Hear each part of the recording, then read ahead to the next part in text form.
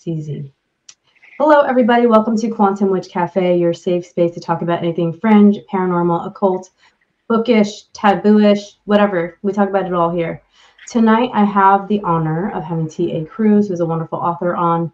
I want to thank everybody before we get started for listening now or later, and I really need to put these on Spotify because I'm slacking, but I need to do it because more people listen there than they do on YouTube. But welcome wherever you are, whenever you're listening. The book that he has written is called Have You Seen Sara Baker? And it's a thriller, but I'm going to let him tell you about this. But first, T.A. Cruz, who are you? Who hurt you? Because you write some twisty things. And what is your genre? Like, just tell me about yourself. Like, who are you? How'd you get started? And how did you start writing? So I am T.A. Cruz. I generally write thrillers, anything dark and twisty. You're not going to find a happily ever after in this fantasy kind of deal. I like to write anything that is just disturbing. I aim for the shock factor when it comes to anything I'm writing. I want to leave all my readers second guessing themselves, and then when everything comes to a head, that's when that light bulb comes on and they audibly gasp, if you will. That's the moment I hope for with all of my books. As far as when I got started writing, I started writing in 2016. I had a very vivid dream that I just kind of jotted down on the notes app on my phone, and I was rereading it. I want to say either that day or the next day. I was like, this kind of sounds like a book. And so I went from there with my first project. Okay, so all your books are thrillers, you said? Is that what you would consider your writing? For the most part, I write thrillers. I do love the dark and disturbing. I've been a horror fan for as long as I can remember. My first book was actually a young adult fantasy. And then my second book was a sci-fi action comedy. So I kind of took a leap. I went with what I really loved and I really loved doing and like consuming. And that's definitely the dark and disturbing. Yeah, you kind of pissed me off a lot when you were reading this book. And now I need to read your other books. I couldn't shut up about it. Like I kept seeing your TikTok videos pop up, and they were just done so well. Like the one that like the day I ordered, I feel it was the one where you had this video where it was like people were being interviewed about Sarah missing. And it was just these people like going, have you seen Sara Baker? And I was just like, this is so good. Like, I can't not order this anymore. So you definitely like pounded it into my head to where I stepped away from like vampires and spooky romance to read something that wasn't that. And it was just so good. I loved the book. I don't know. Did I write you a review? I want to say you did. I try to I not did. check I so will. much. Yeah, that could be nerve-wracking. But Yeah. if I didn't, I will. This is a book, again, you'll have to look at this in the mirror or learn how to read backwards like a little demon. But I loved it. I loved it. I read it. It took me a while to read it only because I have kids and I was like editing my own work. But I did not see a lot of the twists that you have in there. And you're definitely right. Like you said it, so I can say it. But if you guys are into happy endings, you're gonna have to read something else, or I don't know, like read this. I need your heart to get ripped out, and I need you to be mad because I was so mad. I was like messaging him. He probably regretted like friending me. I was like, "What are you doing?" What did you do? And if you do read it and you are just as equally upset, please send Priscilla all your unhappy messages. Oh my gosh, yeah. Send me your angry mail for Tia Cruz, and I'll just make a beautiful video for you Just a little guys collage, a little hate reading. collage. Like, yeah, you guys need to read it. I was just, maybe I don't know. I was just like, this is not, I loved it because the ending was so like, oh gosh. Sorry. Oh no, no worries.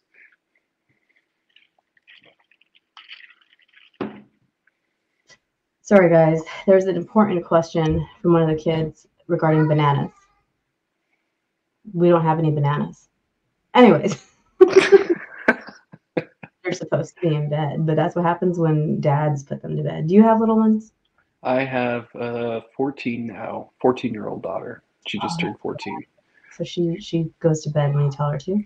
I told her I was going live, and she said, okay. And she took her time and then danced in the hallway when I was setting up my camera.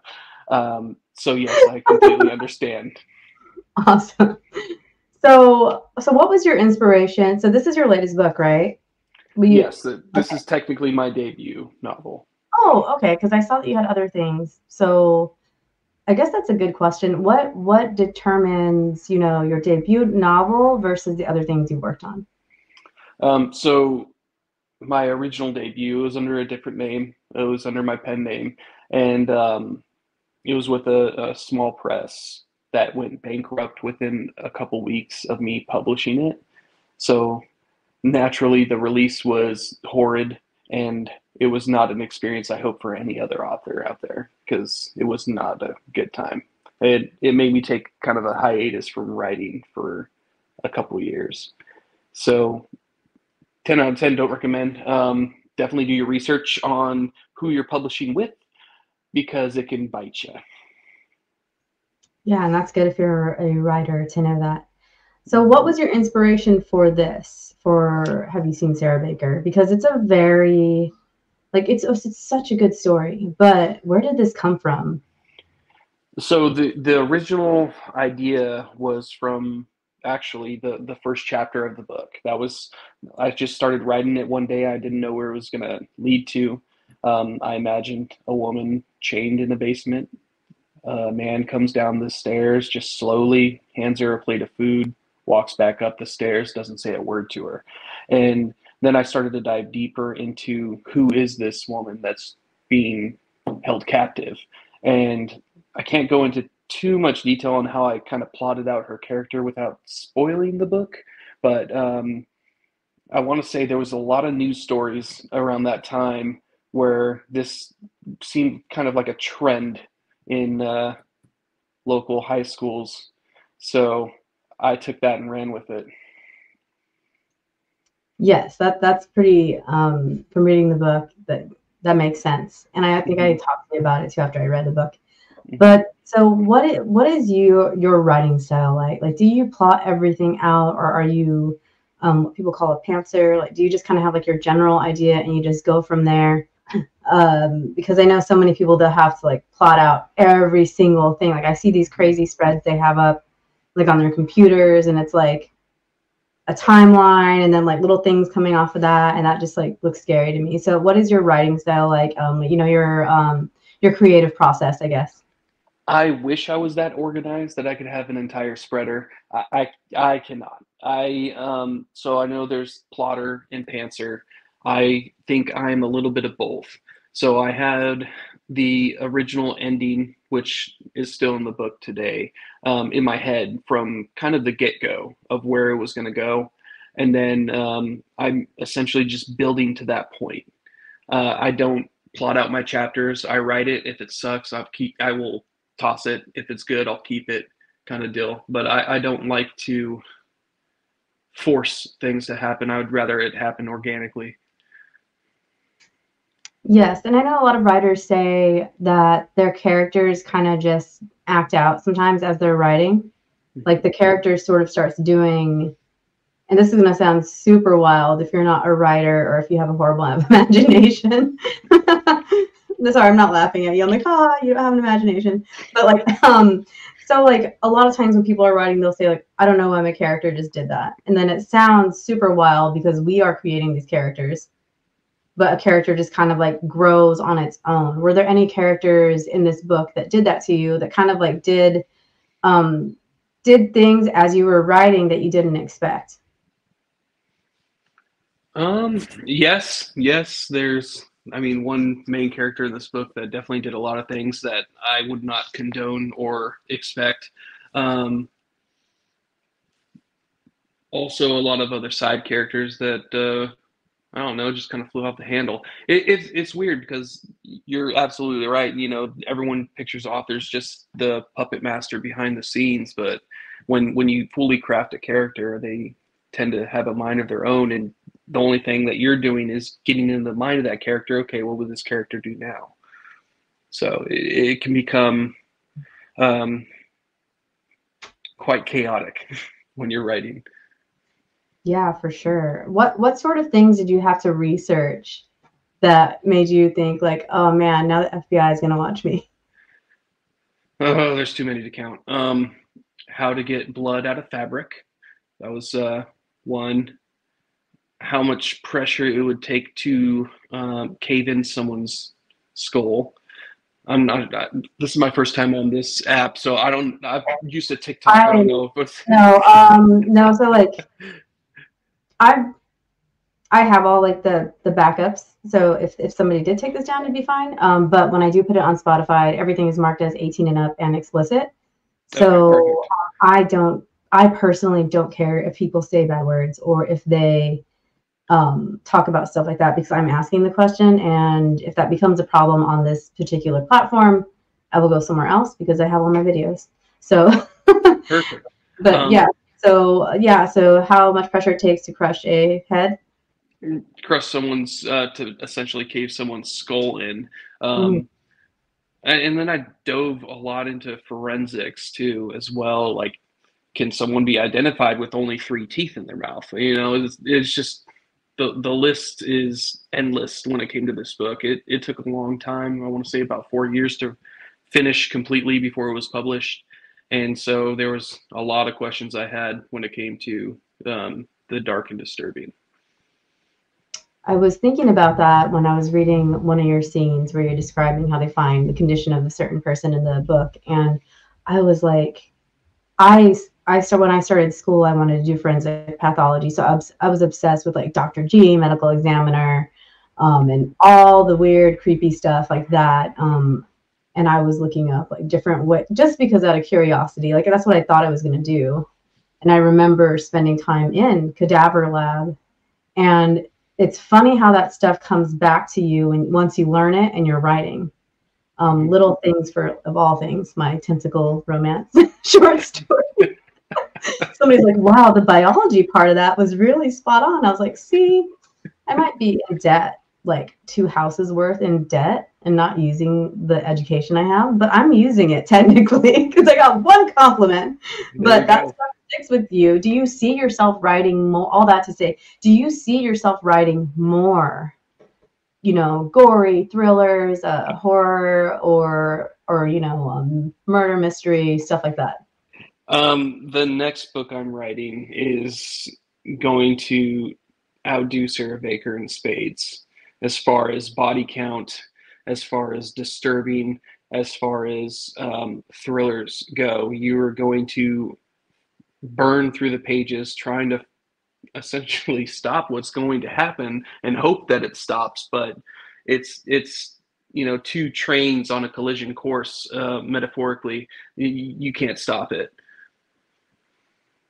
I like it. Definitely going to be a pre-order for me because I've seen your writing now. And if a lot of people that read like horror thriller might think that like the Sarah Baker book was not as like gory, but I feel like it was the perfect amount for the story. I feel like you got the main points in for us to be kind of like grossed out at some points in a good way, like from a horror standpoint or a gory standpoint, but then it wasn't like over the top like Quentin Tarantino, just nonsense, like no reason for it, like blood spatter just for no reason. Yeah, Um, yeah. so what kind? So oh my gosh, is that all you can tell us about your work in progress? No, I can tell you, the working title is 2325. It's about an air traffic controller that goes out one night, has a few too many drinks, goes to work the next morning, and something catastrophic happens while he's working. And then the second POV is family man takes his wife and daughter to the airport that morning, kisses him on the cheek, says goodbye, and something catastrophic happens that morning. Wow. It's so hard to not talk about things too, I'm sure. I mean, I got the inspiration for this story is something that actually occurred overseas regarding an air traffic controller that was involved in an event where a plane had crashed, and the one of the family members actually killed said air traffic controller. So it is loosely, very, very loosely based off of that story. I think that's really cool. It seems like you draw a lot of your inspiration from real life events and then you just make them even worse. I mean, In a I good gotta way. make In a good way. I gotta make it familiar so it feels like Yeah. it could actually happen to you. So um, that's what I love. I want the reader to be so immersed in my books that they're making sure their door's locked or they're double checking their airline ticket, see which seat they're at. I mean, it's that's my goal. Wow. It sounds like it's going to be really cool. How long did it take you to write Have You Seen Sarah Baker? So I started It's it. big. I mean, It's a yeah, it's a thick book. I mean, I started it in 2018, and I want to say I got about 50,000 words in, um, which was about halfway done. And then that's when all the mess happened with my previous publisher, and then that's when I stopped writing. And then in 2020, when COVID hit, I was sent home. I wasn't working, and I was like, I have all this free time. Why not finish the book? So I decided to finish the book after I want to say it was like another 6 months. I probably finished it, and then I spent 2 years revising it and editing it, and it was a long, painful process that I do not regret. it's really hard editing. Like, it's Mm-hmm. really hard, especially if you don't have somebody or a lot of people helping you, especially starting out. You're just like, oh my gosh. Like, you put the spell check on and the grammar check on, and you're like, excuse me? Like, 9,000 things I gotta fix. Why is my I'm in manuscript red? it's like the whole thing's just It's just highlighted red. Yeah, cut me down to it. it's definitely important to have betas and critique partners. You know, that's like I want to say I had so many. I detailed them in the acknowledgments, but there's just so many people that have helped me along the way, and it's so important to have those people, you know, cheering you on, uh, helping fix your mistakes, calling out plot points that don't match or don't add up. So Yeah, very helpful. for sure. So, what sort of things do you like to watch, on your spare time? You said you're into like the dark stuff. Do you like to read stuff like that as well, or watch stuff like that as well, or are you just fine living inside your own story? Like you don't need I it outside, darkness. Do you have enough darkness inside you? Darkness and spades, more than enough to spare. I watch a lot. I watch everything. Guilty pleasure. I'll watch one of the cheesy Hallmark romance movies. I've done it multiple times. And I also like to watch The Conjuring as I'm going to bed. I like to watch Dance Moms with my daughter while we're just chilling in the living room.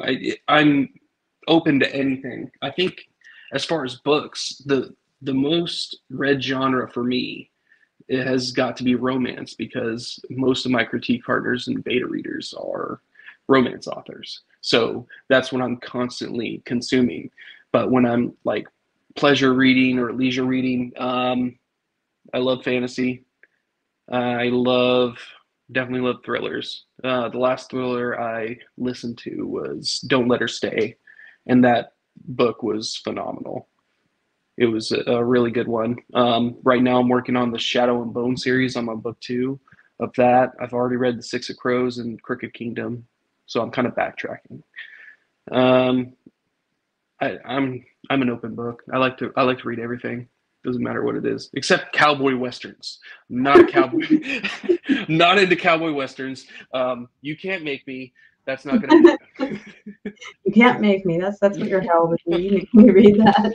I had somebody give me a book, and it was like, she was Jessica. If you're watching this, I love you. But I went through this like church stage, believe it or not, and because of Jessica. But I had just come back from like Vegas and working in clubs and just being wild. And I was like, okay, time to leave that because you went too crazy. So I'm trying to come back into real life. And she starts taking me to church. And I'm like, this just feels nice because everybody was so nice. She gives me a Western, like gold rush type of book. And she's like, this book made me think of you. So I read it. And it's about like a saloon girl that meets some cowboy. And then he like saves her. I was like, buddy, this is what you think of me. Oh no. I never read a Western since. A little filthy saloon girl, you know? I was just like, the cowboy never saved me.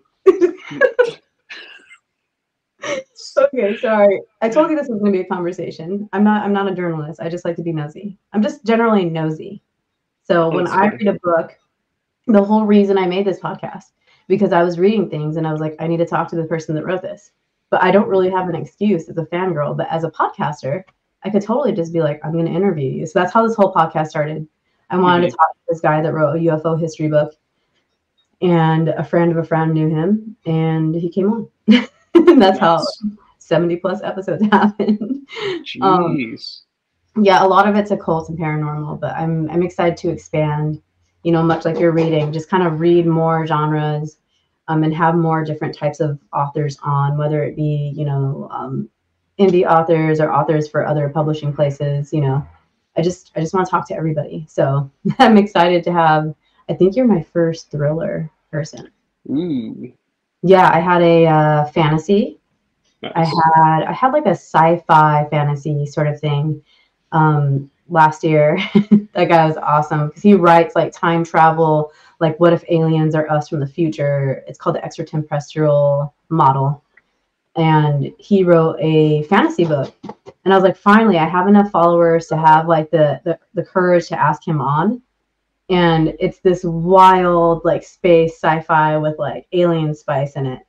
And the dude showed up and he was just like shamelessly saying cosmic cock. And I was just like, I need to talk to more fantasy authors. And people were having a blast. Michael Masters, a brilliant man, and has a great imagination when it comes to the energetics of space sex. There's my question. So what are you reading right now for fun? You said that you're listening to stuff. Do you do a lot of audiobooks? I do a lot of audiobooks. I think that's the main way I consume reading, usually on my way to work or while I'm cooking, something like that. Right now, I am beta reading slash editing Son of Astoria by J.B. Wright, the second book in her series, which the first book, phenomenal. If you're into fantasy romance, I'd say dark fantasy romance, it's a great book. And after that, I don't know. I still need to finish the Shadow and Bone series. I've been slacking. I've heard a lot about that series, and I'm just like, I need to read it. I need to read it. But you know, you get into meeting people that write, and you just want to like read everything. So I just keep buying things on Kindle, and I just keep wanting to read everything. So I'm afraid to add anything else because it's just growing and growing. Right. TBR is always full. Always full.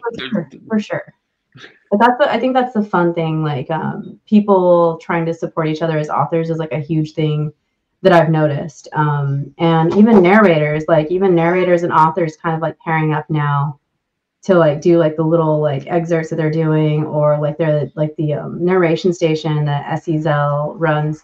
Other people run it too. It's just leaving my brain right now, but she has like, you know, people submit, and narrators is like, it's just like 3 hours on TikTok live of narrators reading excerpts, and it's just like, it's so fun.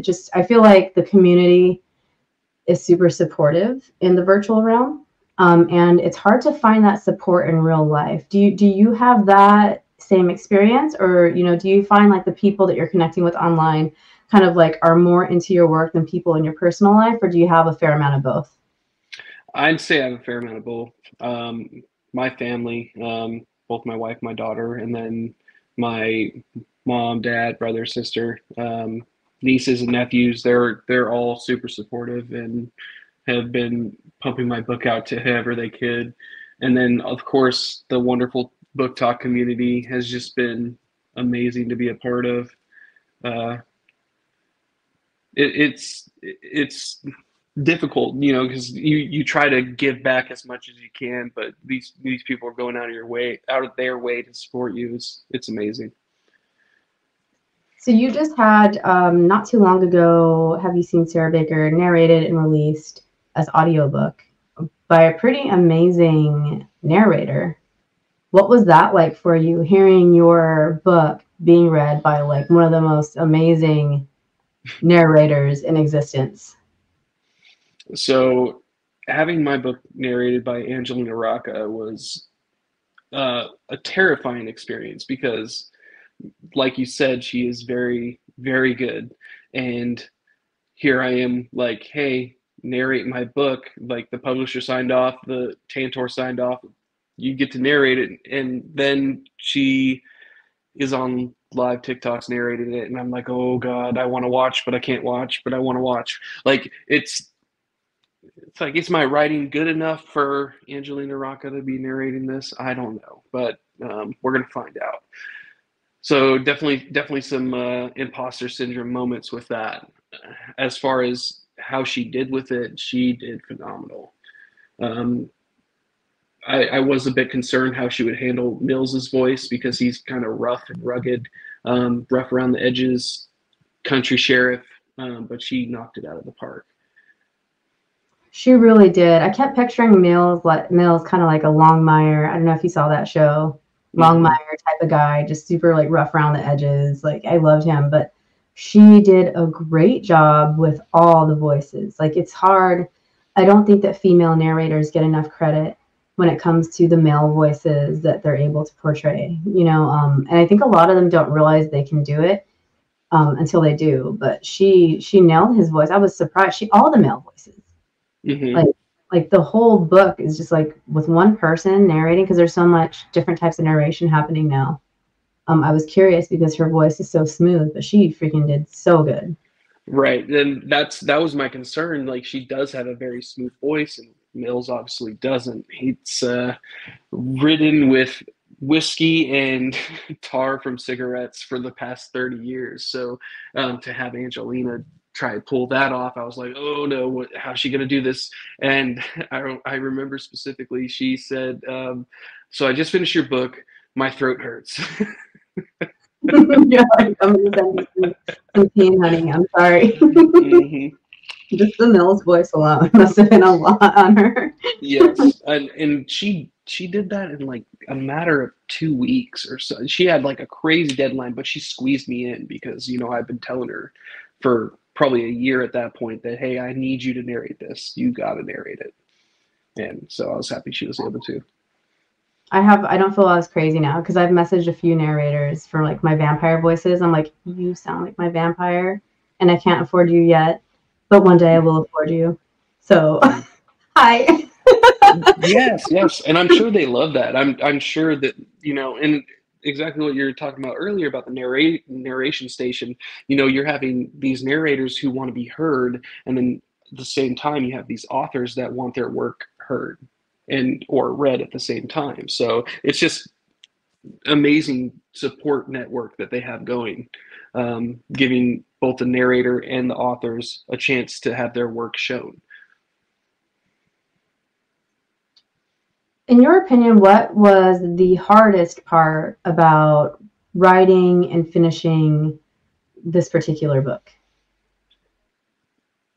This is something I will never ever do again in my writing career is write a dual timeline book because this was the most difficult part about writing this book because there's two separate timelines before and after Sarah was taken, and if something didn't match in the after, it affected the before. The dates were they had to all seamlessly line up to a single point and then go after that as well. So it was the biggest pain in the ass I ever signed myself up to do. I volunteered as tribute and I will regret it, but it worked out in the end.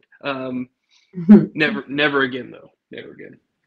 You did it well. I Thank was you. not confused at all, and I have ADHD, so I get confused very easily. Mhm. But I thought you did it very well because I'm thinking like I can't even write like a flashback, like a memory, like So for you to do all of that throughout the whole book and keep it consistent and going, you did an amazing job. But I could see why it would be hard to do it again. It was butterfly effect. I mess up one chapter and everything goes to shit. So that was what I was up against the entire time I was writing it, and that's why my support network of betas and critique partners were that much more important to catch that kind of stuff. Yeah, I love that. And I know a lot of people that would be like, when they were helping me with just my little novella, like, I'm so sorry that I said this, but this confused me and threw me off. So like, you have to really learn how to take criticism from those specific people because you've asked them to do that job. So, and there's times where they'll make a suggestion and you're just like, wow, like that's a perfect suggestion. Like I never would have thought about that. Or like, or you're Right. stuck in a sentence and they're like, just say this, and it's like one word switch and you're like, what? That fixed the whole thing. Yep. Super important. So what are you doing to promote this book? Do you do book signings? Are you doing any like book conferences, or like there's all the different signing things that happen? What do they call? I want to say book fairs, but that's not what it's called. Like the book conferences. Like, are you doing any of that coming up?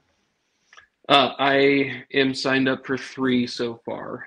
So Sarah Baker released May 4th of last year. Mostly I've just been promoting on TikTok and other social medias. I did a book signing at Barnes and Noble a couple towns away. That was fun. It was a good experience. And then I also did Imaginarium in Louisville, Kentucky for I think that was in August or July, something like that. But I'm signed up for the first one's going to be Books and Beaches in Lincoln City, Oregon. That is the first weekend of August. That's going to be a lot of fun. The second one's going to be Sinful Signings. That's September 20th and 21st, if I'm not mistaken. And that's going to be a ton of fun if you haven't seen the ongoing battle between myself and the influencers on TikTok right now, who are not invited to Disney karaoke night. Then the third one I'm going to be doing, what is it called? Booked in Chaos. That's in South Carolina. So just a couple, not too much, nothing overwhelming, but enough to have some fun. That's really fun. It sounds like, I mean, it sounds like a lot of travel, but it sounds like a lot of fun too. You get to meet everybody. Will you have any like special edition copies for sale there? Or, I know some people do like different types of like hardbacks or, stuff like that. I it's tough because I do have a publisher with this book. It's a small press. Um, so getting to be able to do something like a special edition, that's something that could take months or years to figure out with them. But I will absolutely be selling my book boxes filled with a signed copy, exclusive mug, all kinds of fun stuff in there, potentially handcuffs. Who knows what else is going to go in those boxes? You have to have the handcuffs. Gotta have the Mug is handcuffs. cool, but like people buy it for handcuffs alone. I just bought the book box for the handcuffs. I don't need the book. I mean, there's parts of Book Talk where Oh yes, yes, there definitely are. that's awesome. So is there anything that you didn't get to talk about, like when it comes to the book? Oh no, that was my question. Was there like a mourning period after you finished the book? Like after you had like your final copy done, were you just like bummed out that you didn't get to be with your characters anymore? Um, I miss Mills. Oh, I miss writing that character. Um, whether he's alive or dead, who knows. But I do miss the character, and I've definitely thought of doing kind of prequel novels with him, or at least one, and then maybe a sequel to this one. So yes, I definitely do miss the city of Fulton and writing these characters in this small town where just unimaginable shit happens. Yeah, I'd imagine like Mills is already kind of like he's kind of like grumpy old man when we see him, but he was definitely probably like wild young guy, like as a sheriff. Wild stallion, A that wild sheriff, stallion. that deputy Mills, that Like I stallion. want to know like why is he such a hard ass? Like Yeah, there's a lot of reasons that aren't you have character explained. profiles like that you didn't get to kind of put in the book. Like each one has like a backstory that we might not see, but it helped you write them. There's definitely a backstory to Mills. I could share this here because there's no spoiler. But you remember the high school secretary, Janice? Yeah. So it kind of hinted at it, but Janice and Mills were a thing back in his heyday. And Janice got pregnant. Mills wanted to keep the baby and join the army and take care of her and get out of Fulton. And Janice did not. So that's one kind of small telling into why he's such a dick to Janice. I noticed that tension. I was like, um, getting it in with Mills at some point. yeah. So there's a lot to unpack there with Mills, and that's why I kind of thought it would be a little bit fun to toy around with that in the sequel. And for all my romance people, there is romance in this book. And there's a good spice scene, and I'm going to leave it at that. I approved of not that I'm the authority, but you know. Spice approved. We got the stamp. So yes, but yeah, I think you integrated that well. Is another thing you integrated like the different relationships between the people in the book, whether it's romance, friendship, coworker. You know, you made me so confused so many times with the characters, and I can't even talk about it. You guys have to read the book. But I was just so many times I was just so mad at you. I just had to say There, if first it was like, why are you doing her like that? And then you're like, oh, and then you're like, oh, well, why are you doing her like that? Why are you doing him like that? Like there was a reason for everything. Is the best way I could put it. Everything. I didn't do anything in this book without purpose. So for those that are planning on picking this up, make sure you're watching very closely on everything that's going on because it's for a reason. And if you read it a second time, like I know a lot have, which have messaged me like, "Hey, I didn't see this in the first time I read it. I don't know how I missed it." And that was kind of the point. I wanted to sprinkle little Easter eggs around, so when you finally get to that "what the fuck" moment, some of it might tie together. yeah, I read it one time. I read the physical and then I listened to it twice. You So listened to it twice. listened to it twice. I told you that. I just had to because like first it was just for fun when it came out Mm-hmm. because you know it was I read the book so like I wanted to listen to the book and then the second time was I think after I asked you to come on so I was like okay well now I need to listen to it again to make sure like I had all these things I wanted to say about the book that I couldn't say on here because remember I was like oh I'm so mad at you but I can't say it I'm saving it for the podcast and I was like wait like you can't do spoilers on the podcast so you have to tell him now so Yeah, and that's the unfortunate thing with this book is, you just got like a 3 a.m. message fuck you. How could you? well, that too, and that has happened a lot. Like I get a lot of messages like, "What the fuck did you do? Why would you do that?"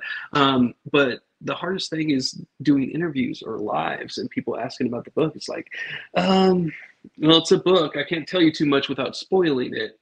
Uh, it's a book about a missing teacher and a rough sheriff trying to find her. That's literally all I can say without spoiling it.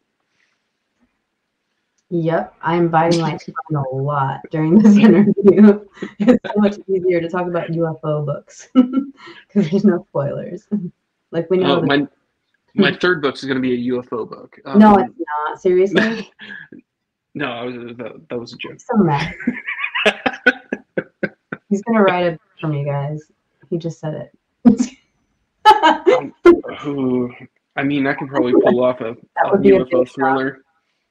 I wrote like the little mini space thing, and as UFO and spacey as I am, that was hard because I'm not really like a sci-fi writer. Mm-hmm. I like vampires, and that's what I write, monsters. So that's what I tend to write about. But I was like, man, all this sci-fi stuff, like, it's hard to write it because you don't want to make the science nerds mad. Like one of my friends, Edmund's like, I personally would have gone with black matter on that part, but it's a personal preference. I'm like, bro, you work for NASA. You're not allowed to talk to me. Like, yeah, that'd be tough. But at the same time, it's like you were doing a course to become a coroner. Is that what you're going to become? I wanted to do forensic pathology, but then I moved to molecular biology. So I mean, I just like stopped everything because I was like, It's kind of the same case because I don't know what the fuck I'm doing with any of that, but I had to try and describe that in detail. So I think it's with any kind of writing, you jump out of your comfort zone and try to include a lot of different stuff that you know nothing about. like black matter and UFOs. Right? I'm like, it's a fake story. Like, let me just make things up.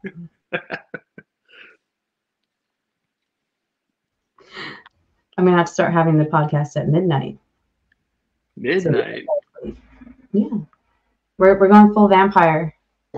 Just kidding. You're like, good thing I got on the 9 o'clock one. That's the only time the house is quiet. Yeah. So, yeah.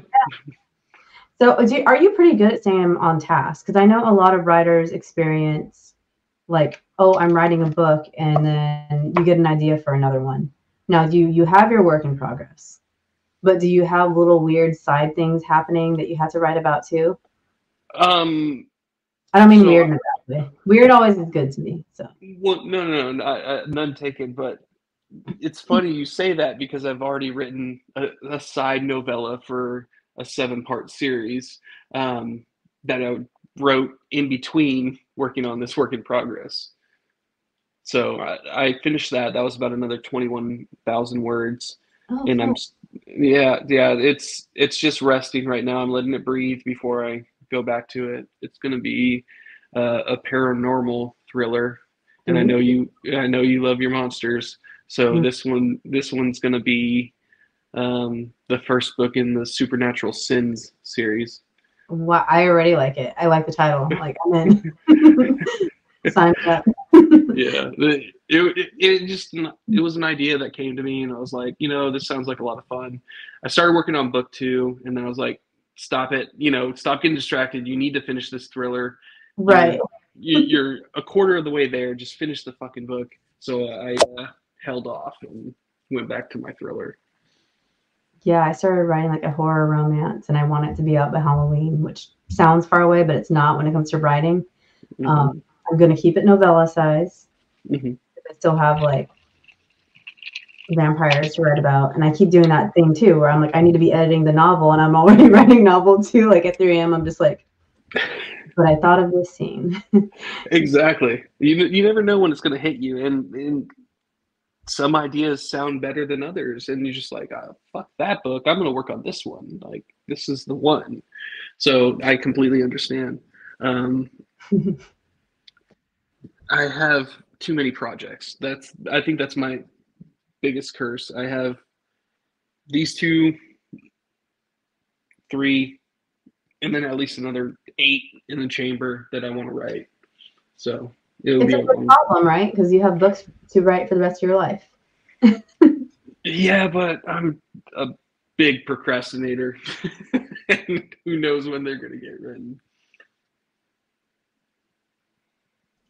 Look at this. This book is so good. My wife and I listened to it. But see, I listened to it as well.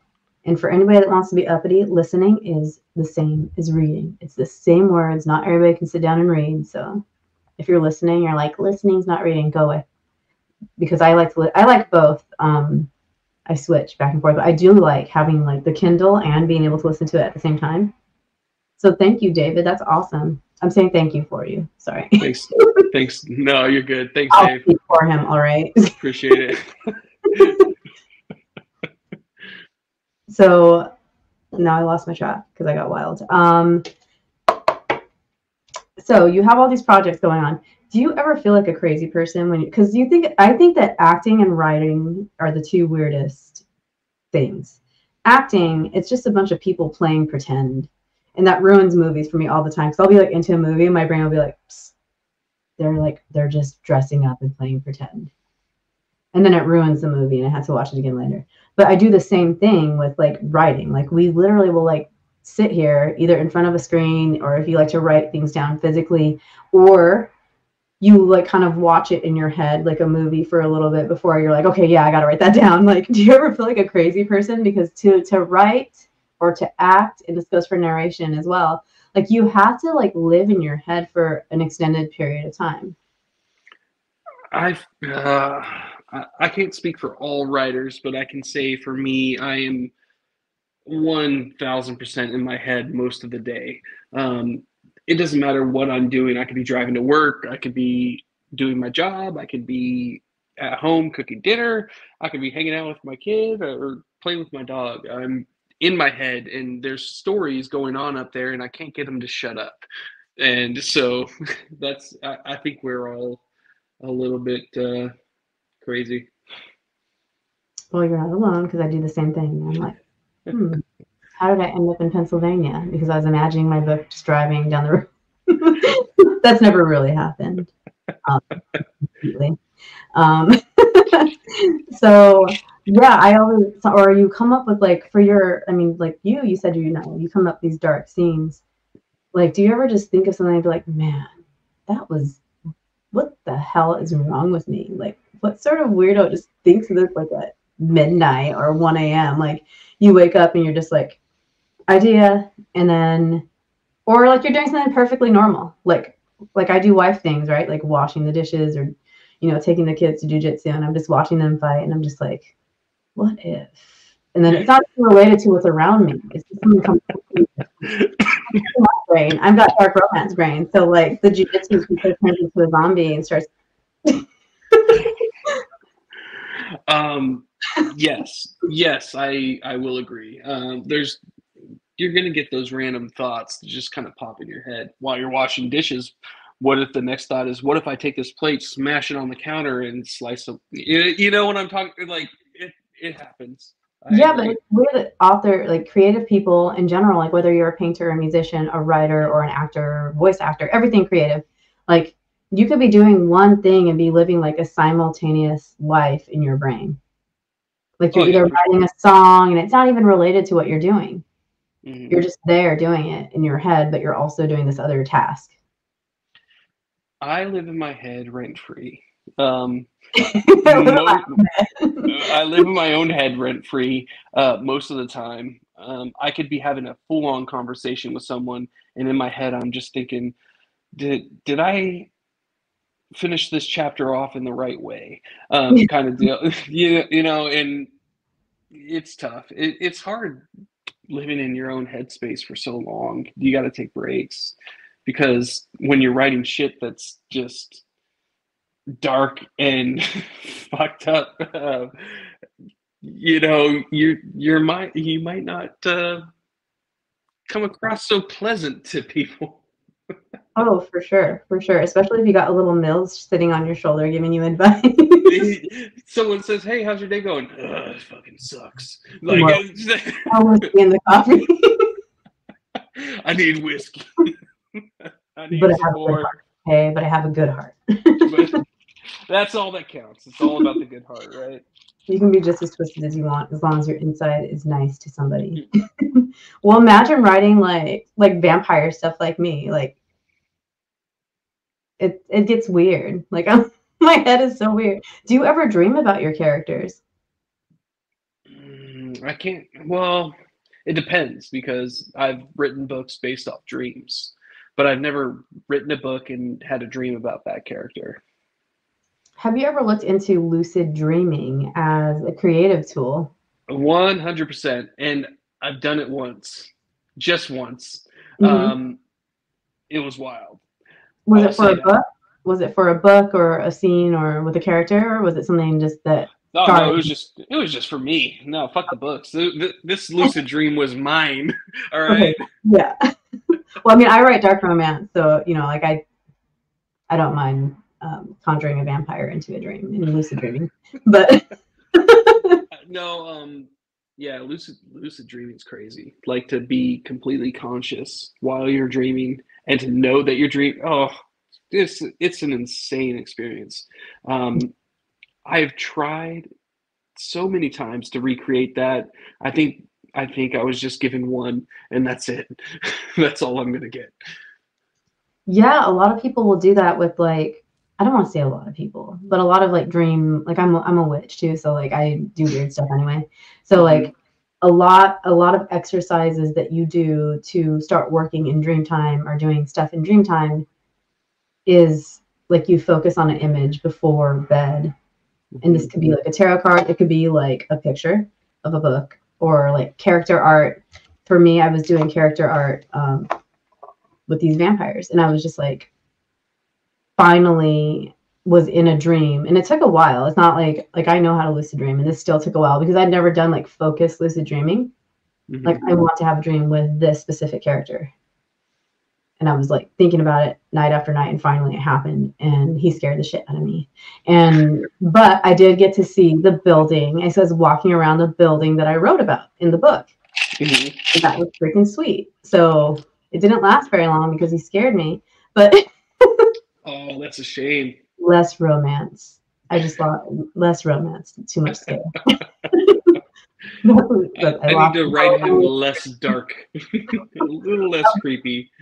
because I was just like, this is sweet. Like he's here. Like I'm gonna do dream research. And then it was like he is, as somebody put, an alpha hole in the books. So like he was an alpha hole in the lucid dream, and I broke it because it caught me off guard because I was controlling the dream. The next thing I know it, I got scared, and it like threw me off the lucid dreaming um, Uh, situation. Because if you don't focus, then you can lose grip of like the control aspect of it. So right. more practice. But yeah, just hang pictures of your characters next to you before bed. I don't want to hang out with my characters because all my characters get emotionally damaged and or physically damaged. It's true. Yeah, So true. I don't want to hang out with any of my characters. I'm gonna hang out with someone else's characters. Yeah, because what if you make friends with one of them in a dream and you have a problem like doing horrible things to them in the book that you had planned? So No, I won't have any problem. sorry, Betty. I know we hung out in dream time, but if it's your time, it's your time. It's, hey, I didn't write the. Okay, I wrote the book, but it's your time to go. We're sticking with my plot points, all right? There's a sticky note that says you will unalive and die. Both, 2 times. Yeah. So we are coming up on the hour. Is there anything you didn't get to talk about that you wanted to talk about? Um, that's a tough question. That's the hardest question you've asked. Yeah. I think you've gone over everything. I just like to write. I love people to read my work. I don't care if you love it or hate it. If you just like to read, might want to check it out. All right. So if you read things, If you read things, I write things. I write stuff. You got to read the stuff. So this is the book. Again, hold it up to a mirror. If you can't read backwards, you can't be my friend. I'm sorry. We have pacts here with demons. You got to read backwards. So thank you so much for coming on. Thanks to everybody that joined in the live chat. And thanks to everybody listening now, later, wherever you are. Hang out for a minute when I end the live. And guys, I'm going to get this stuff on Spotify. That's going to be like my next mission, to get at least this year's up on Spotify, because I'm back in the flow of things. I'm getting more and more people on. I'm doing more than one show a month, which for the whole past year I was only doing like one a month because I was just not in the headspace. I didn't know where I wanted to take the podcast. So now that I've just been like, you know what? Like, why do I have to have a thing? It's a book podcast. I can have any kind of author I want. It could be an astrophysicist writing a book, or it could be somebody writing about monster smut, or it could be somebody writing something, dark and disturbing, but really good, like this one. So thank you so much for coming on. Hang out backstage, and I'm going to end it now. Thank you, everybody. Thanks, everyone.